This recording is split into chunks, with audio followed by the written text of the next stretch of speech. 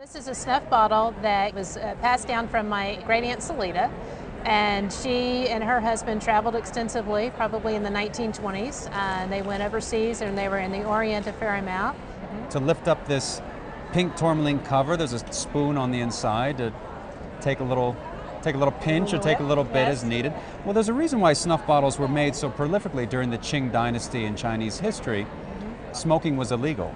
So it was actually came down from the emperor that if you wished to take tobacco, you had to do it in snuff form. So a gentleman's snuff bottle became a status symbol, just like a nice watch or a nice piece of jewelry. What's interesting about this snuff bottle in particular is the bottle itself. We can separate it into two components. Okay.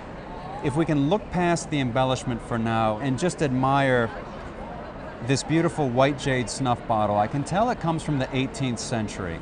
Now, during the 18th century, during the Qianlong Emperor's reign, they mined this wonderful milky white nephrite in the western part of China. Okay. This brown pebbling is a feature of the stone that was actually considered very desirable. They didn't like necessarily just the pure white, but this sign of it being a natural substance and one that has some flaws that gives it character. Snuff bottles of this type were meant to be fingered in the pocket. They were pleasant to kind of play with, and you would, if you were nervous like or just like a worry stone. Right. During the 19th century, though, this very wonderful bottle wasn't quite good enough for the owner. And this was, whether it was taken to Japan or had found its way there by some other means, was embellished with the decoration you see in Japan.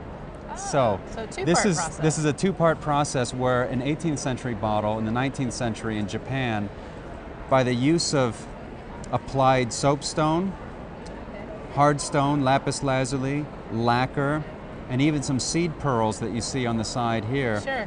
was given this very, very beautiful figural scene with these cherry blossom trees, a little child bringing some lingjia fungus, which is a very lucky symbol to have in the bottle.